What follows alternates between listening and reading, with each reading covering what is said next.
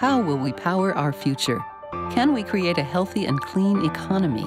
Climate One at the Commonwealth Club is at the forefront of the global debate about energy, economy, and the environment. Bringing together the brightest and most provocative leaders of our time, Climate One is the place where big ideas get heard. With thoughtful and insightful discussions on policy, business, science, and culture, Climate One founder Greg Dalton gets to the heart of the matter. It's our future. It's time to come together.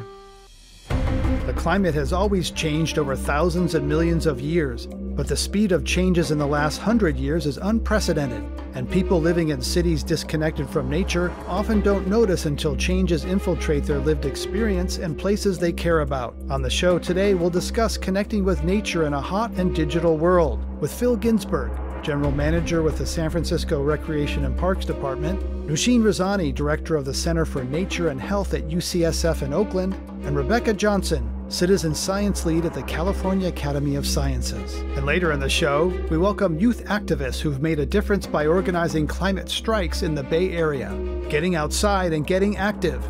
Today on Climate One.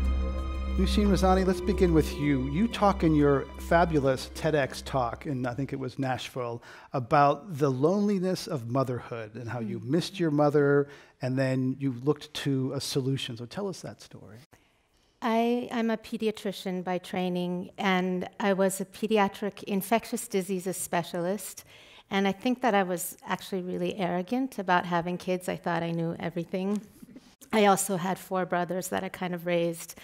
And so I thought, I have this, I got this. And then I was living in the city, and I had my kids, and I think there's no level of expertise really that could prepare me for the overwhelming isolation of the experience. And we don't talk about it that much, but it was like I was inside in 4 walls, and I had 2 and now 3 little crying beings. And actually, much love to our city, but everywhere we would go, I actually had to fight their natural instincts, like if they wanted to climb something or walk over something, or even sometimes just be in a space as a child. I had to rein that in. And it was like I was an enforcer of some sort, just saying no all the time. And I was really unhappy. And I think after a while, I started noticing that when we were in natural spaces, and especially when we were in natural spaces and had free time, and I stopped. I didn't listen to everything that was telling them not to follow their natural instincts. Things were just easier. And even though I have a huge and juicy and wonderful family, I don't live near them. They live in another country. And so even though I was away from my support system and in a city, when I was in natural places, I felt connected. And I think, that was, for me, a bit of a savior. And I actually changed my entire profession, and I devoted myself to helping people get back into nature through that experience. So from that, you call it almost a breakdown. Nature was your prescription, your salvation. Yeah. Yes, yeah. Phil Ginsburg, let's talk. When you were a child growing up in suburban Philadelphia, when you were upset, you went to the backyard. Tell us about that place you went when you were, emotions were overwhelming you as a child. Nature was always the place where I went for calm. We had this, it wasn't really in our backyard. It was actually sort of a forested sort of border of our house. And it was when I got in trouble for leaving wet towels on the bed or something else, and I needed a little bit of me time. I went and to the same spot. There was a little spot in the woods that I just kind of hung out in, and it made me calm, and then I could kind of come back and function and pick up the towels, and all was good. And right near my house, there was also this this creek, Marion Creek, where I used to go, and this was at a time, we probably all grew up in a time when being a child was less programmed and less structured. And Marion Creek was known for its crayfish and its turtles. And much to my parents' chagrin, I often brought them home. And we had this, they indulged, and I had this big, I don't know, 20-gallon tank that they made me keep outside, where I had about, 10 of them, 10 turtles and 10 crayfish as pets, and it stank. As every child should have, right? Yeah. So we're all parents who have teenagers grew up in a different era. There's a stereotype that young people are particularly glued to their devices these days. What's your reaction to that? Oi is my reaction to that. So let's start with sort of some of the hard reality here, which is the generation of children that are growing up today is the most sedentary generation of kids in our history. It's the first generation whose life expectancy is probably less than their parents. And that stuff about screen time is very true. On average, kids are spending somewhere between 5 and 8 hours a day on their screen and less than an hour a day outside. Not a great recipe. More optimistically, particularly here in the Bay Area, we are blessed with incredible open space. Within the city limits of San Francisco, 18% of our city is green space. 18%, that's pretty good. And San Francisco is the first city in the United States of America where 100% of us live within a 10-minute walk of a park. So we have access, and I think, under 2 or 3 different mayors who've cared a great deal about this, we've invested $500 to $600 million in our park system to try to make it more equitable, more welcoming, and I think we're doing a pretty good job of that. But we have a big culture shift to ensure that every child has the opportunity to enjoy nature every day, and that is what we should all be working on. Every child should have a nature-based experience every single day. Rebecca Johnson, you work for a program, iNaturalist, citizen science, where you're getting out into nature and using screens as tools of engagement, right? It's not, it's not black or white, good or bad. Tell us about screens as tools of engagement and learning in nature. So through my work at the California Academy of Sciences, where I co-direct citizen science, we design programs and try to work with lots of partners all over the city and the state and the world to figure out ways to connect people to nature, and at the same time help them by using this platform called iNaturalist, an app and a website, to make biodiversity observations. And so those observations, like speaking as a scientist, those observations are really important for understanding and doing really good science and furthering conservation. But at the same time, this tool is a way to connect people to the natural world. And sometimes that sounds a little counterintuitive. But people are inherently curious, and having this app and tool that encourages them to be curious and take pictures of what they're seeing, whether or not they know what it is, and knowing that there's kind of a space where you can take a picture of a plant and you might not know what it is, but if you take a good enough picture, the app and then people online, a community of people, will help you learn what it is a way to foster curiosity and at the same time use that tool that can sometimes be really isolating, but to connect you to a community of people. It might sometimes be through a screen, but usually the screen is kind of helping the experience. It's a little different than just being isolated. And sometimes there's a generational shift that younger people are pretty comfortable using an app as a tool and don't see it as a barrier, but sometimes it's a way to bring people together that maybe are sometimes isolated by the phone in between them. Nosheen Razani, there's a professor at the University of Utah named David Strayer. You referred me to his work. I watched his TEDx talk. He's done research about human brains, 20 minutes in science. So tell us about his research and what he's found with people in nature with their phone and without their phone. Sure. Well, I think in general, and this is both the work of David Strayer and many others, if you take an urban person and you put them in a forest, within a few minutes, you'll see improvement in stress. And so you'll see improvements in cortisol, in heart rate, in blood pressure.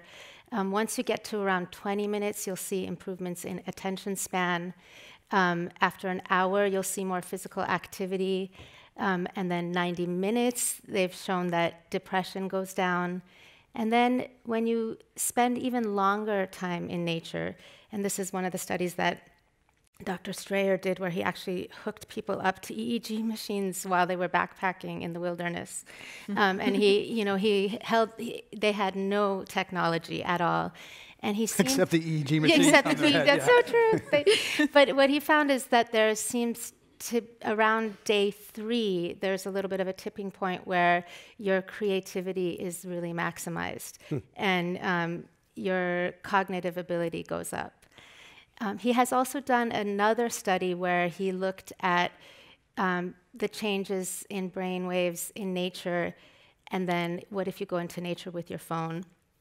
And I'm really sorry to say, I mean, we were just discussing that there are different ways to interact with your phone, but he did show that some of the benefit went away with the phone. And I think as a pediatrician, one thing that I'm also, and you brought this up, concerned about is parents and parental distraction.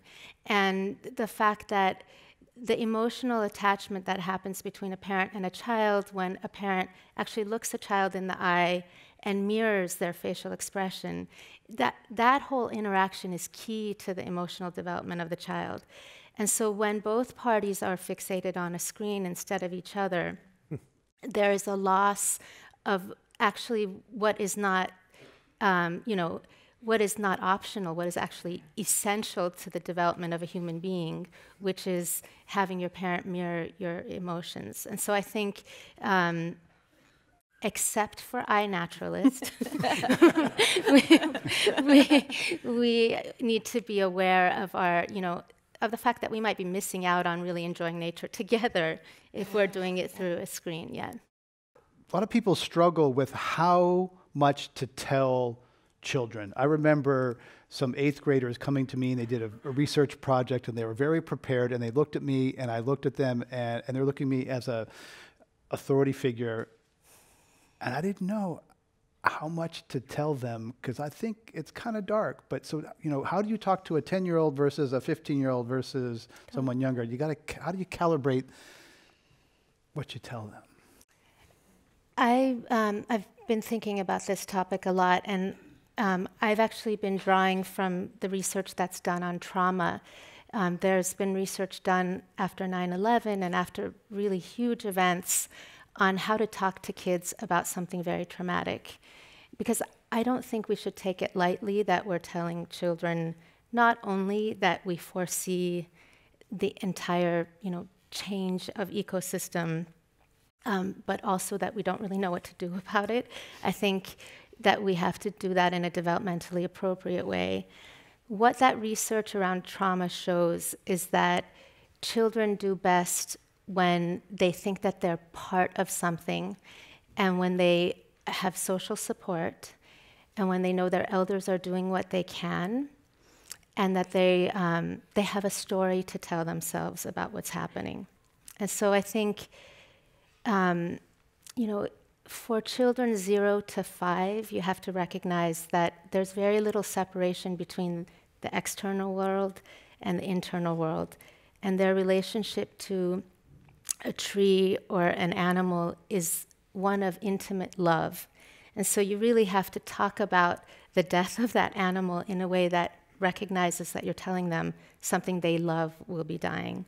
As kids get older, I think you have to progressively give them more leadership in it. But just to wrap it up with, drawing from the literature on trauma, I think the really important thing is to not say, the world is ending and it's up to you to change it.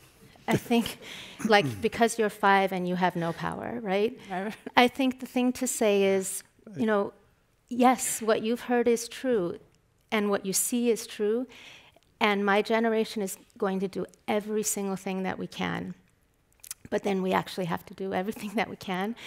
And what we don't get to will be up to you. And if you have any ideas, I'll try my best to follow you and your lead. But to not leave it up to them or not say, the world is ending, so you should recycle. Like, I mean, it doesn't make sense. Many climate conversations talk about impacts on future generations, and all too often young people are not at the table or in the room. Today, we're pleased to have teens and other young people on the Climate One stage and in the audience. Isha Clarke is a high school student and activist in Oakland, California. Sarah Goody is a 14-year-old student in Marin who has organized climate strikes in San Francisco. Isha Clarke, you spoke at a rally outside Senator Feinstein's office. So take us to that place, that moment outside the senator's office. What did it look like? Who was there? And then what happened? Mm-hmm. Thank you. Yeah. I was asked to speak at a Sunrise Movement rally outside of Senator Feinstein's office. There was a crowd of about 100 people, very lively, very passionate, and I spoke, and it was great. And there were some kids, or youth activists, excuse me, from Bay Area, very important, from Bay Area Earth Guardians crew who wanted to present a letter that they had written to Senator Feinstein. And they invited all the young people who were there to go up and present the letter. And just for some reason, she happened to be in her San Francisco office that day. And they invited us up after some pushback. For me, it was less about the actual interaction and what happened after that. I felt accountability to what just happened. And for me, as a young person, as a person of color, I'm kind of used to people talking to me like that. Let's just be real. And so when I was in that interaction, I didn't really recognize how disturbing it was until I saw that the video hit 10 million views on Twitter and was all over CNN and all over the news. And for me, it was really powerful to have my voice become such an important weight in politics, in media. And, you know, I think the conversation now isn't really about Senator Feinstein anymore, and it's really about politicians in general and power holders in general who aren't and haven't been taking the necessary steps to reverse this climate crisis. You've also said that Senator Feinstein learned and gained respect. That, do you think that she, what was the basis for that? When we talked on the phone, you said you thought that she learned and she perhaps gained some respect for you. How do you think it affected her? I hope that all of that is true. And the reality is that I don't really know how she responded to the interaction, and I would love to have a conversation with her if she's willing about next steps to proceed in a more productive manner. I hope that in watching the reaction of that interaction, she, like you said, learned from it and realized the power of her voice, especially to young people, to the future generations. And though she's been an extremely powerful force in American politics, that there's still things that she could have done that she didn't. Or, and that goes for her peers as well. And so I think that conversation needs to be had about holding our politicians, even who were powerful people, accountable, because there's always something more that can be done. Sarah Goody, you had a climate awakening, and I think it was in 6th grade. So tell us about that. How you didn't know much about climate, your journey to where you are now, to being a regular climate striker. Yeah, so I got involved with climate change in 6th grade after learning about climate change from my 6th grade teacher, Miss Rebecca Newbern. And once I learned about climate change, I was absolutely terrified. I couldn't believe that the world had been hiding this issue from me for so long. I looked at all my classmates and I thought, how many of them had actually known about this before this had started? Because truthfully, it was almost none. And after that, I started to feel accountable for what was happening. And I really wanted to make a difference, and I did that through eventually joining an organization called Greening Forward, which is empowering youth to act for climate change and getting involved. And after that, I was at an event in New York for Greening Forward when I met Alexandria Villaseñor, who is a 13-year-old climate striker. She has currently been striking in front of the UN for, I believe, 19 weeks now. And I met her and was completely in awe. You know, she had brought all this attention and power to striking for climate change, and it's part of a movement called Fridays for Future, which was started by youth activist Greta Thunberg in Sweden. And she brought this to the US and really worked and got people involved with it here in the US, because, you know, climate change is affecting all of us, not just those who are in Sweden, it's everywhere. So I was really inspired by her, and I went home and I started striking on my own in San Francisco. I started in front of City Hall, and now I am in front of the Ferry Building on every Friday. So yeah. So Sarah Goody, what's that like? You go in front of a iconic public building. You sit there by yourself. Are you by yourself? What's it like? What do people say to you? What's that experience like, being a 14-year-old sitting out there in public saying, I'm striking for climate? Yeah, it's a little bit daunting, I would say. You know, people are definitely giving you stares, you know, why aren't you in school? You shouldn't be doing that. You know, I've had people come up to me, climate change isn't real, go home, like, go to school, you should be in school. But no, you know, why study for a future that's not gonna exist? You know, I need to be here now and fighting now for my future. And I really just have to focus on the positive and focus on those people who do come up to me and are really like, wow, like, I am so glad. And it's knowing that those people do exist, that do believe in climate change and do stand up for what's right. And it's really empowering to meet those people, because I feel fulfilled and like I'm doing what I need to be doing. What do your parents think about skipping school? Yeah, at first they were kind of skeptical, but you know, as a good student, I think they're really supportive of me and my passions, and they really believe that I'm doing this for the right cause, and that by doing this, I'm standing up for not just myself, but for my generation as well as future generations, for what needs to be taken into account now. And they've been really supportive this whole time, and yeah, they're awesome. Isha Clarke, you had a dream of being a surgeon. You've always loved medicine, and I can attest that you have the skills, because just before we were about to come on, Sarah got a nosebleed backstage, and Isha was right there taking care of her.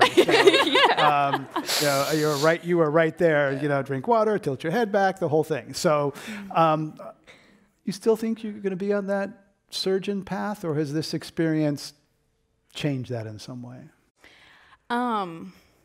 Wow. I used to obsess over the future and what I was gonna do, and like, I don't know, but I've recently been allowing myself to step back from that and to really focus on keeping my options open. And I think that there's a way for everyone to be, or hopefully there should be a way for everyone to combine everything that they love doing, that they're passionate about. I love medicine. I love politics in some ways. I love like activism. I love art. I don't know. I want to find a way to be able to combine everything if that's possible. Do you talk about climate, Sarah Goody, at school, or do you feel like you're kind of, you know, you said to me earlier, you don't have a lot of friends at school. You know, do you find it hard to talk to regular teenagers about the climate situation? Yeah, well, I've always been told I'm like a very wise beyond my age and very mature. So, you know, when I see these people, I see them kind of as a younger version of myself, someone who's not really as mature, someone who doesn't have the same skills and knowledge that I do. So it's definitely harder to talk to someone about climate change when what they want to talk about is like TikTok videos or, you know, what's the newest thing happening on Snapchat, you know. So it's definitely harder to bring those conversations in, especially when I usually get made fun of, or I get, you know, people don't want to talk about those things because they don't want to feel guilty. But luckily, I have a science teacher at my school who I feel I can always trust and talk to, who has, you know, the same beliefs and ideals that I do, and that has really been what has grounded me throughout this experience, is knowing that I have, you know, an ally and a mentor that I can trust and confide in. Isha Clarke, how has your peer group responded? Do you talk to them about climate? I mean, now, do they think it's relevant to them? You know, I think that a lot of young people have the potential to get involved in this movement and have the skills and the drive to be able to do that, and don't have the resources to be able to get involved. And so I think that, yes, to answer your question, at school, I try to, when I'm not doing homework or the million other things I'm doing at school, I try to talk to my friends and my peers and get them to come out to the events that I'm planning with Youth versus Apocalypse. And some of them do show, and I think a lot of them are getting excited about this movement that at times can be very depressing. So I think there's so much potential in young people, even in the ones who are ignoring and wanting to do TikTok videos. I think they just have to be reached a little bit harder. Yeah. Sarah Goody, how do you deal with the anxiety or fear, knowing what you know, being climate conscious at such a young age? Yeah, it's definitely a lot, you know, knowing that this will lead, if not acted upon now, to the end of humanity and our society. It's a lot, but I think the way to cope with it is truly by acting. I find that a really great way to cope with it, because I know that I'm doing my part, and I feel at least some sort of responsibility to do something. So when I am doing something, I feel like I'm finally, you know, like there is hope. So that's definitely one way.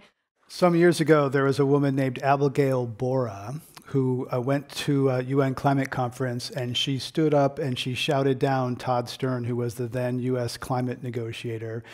She went on Amy Goodman, and then she came on Climate One, and I think her parents only heard about the thing on NPR that, what are you doing shouting at that diplomat? And I lost track of her, but I hope that we won't lose track of you two, because I really hope that, you know, in a couple of years you'll come back, keep in touch with us, because I'm really curious where your arc's going to go. I think you're going to be going places in this movement. So thank you for your courage and your leadership. Thank you. Yeah.